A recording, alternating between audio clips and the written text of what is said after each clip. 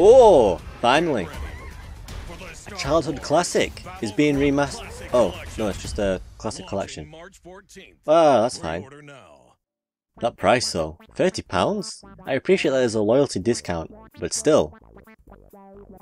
For a classic? Oi, why is the recommended storage 50GB when the original games is only like a 10GB estimate? Well, you got me. By all accounts, it doesn't make sense. Yeah, I don't know if I'll be getting this one. I mean, it's not looking good, especially considering the fact that yes, it's online and it's coming back to online for the consoles, but there's no crossplay. So it's literally just an expensive version of Battlefront 2, the 2005 classic, with online still. Only now there's a couple more maps where you can have a different game mode on it.